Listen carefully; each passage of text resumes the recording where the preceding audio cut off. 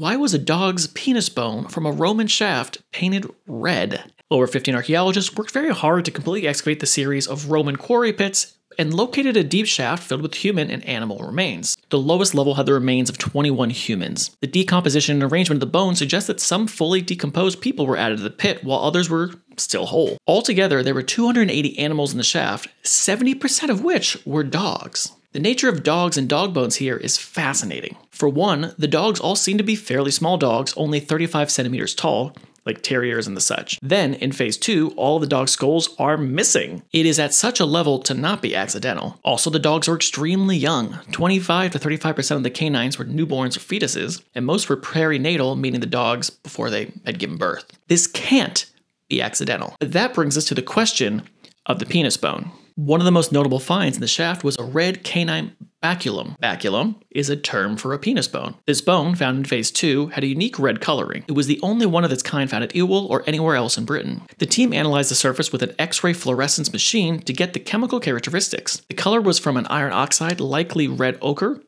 Importantly, it was not natural. Also, the color was only on one side, the dorsal side of the baculum. It could have been painted or alternatively wrapped in a cloth, long since decayed, that was that color. There was often a link between small dogs and fertility in Roman Britain. One example of this was a carved ivory knife from Hampshire showing 2 dogs mating, and was found in a pit with skeletons of 6 canines. Nearby Ewell, a Roman excavation of a grain storage pit, were the skeletons of 2 dogs poised mid-coitus, which fits that narrative. Not penis related, but Roman bones from other sites in Britain have hallucinogenics stuffed inside, showing that there is certainly something special about the bones.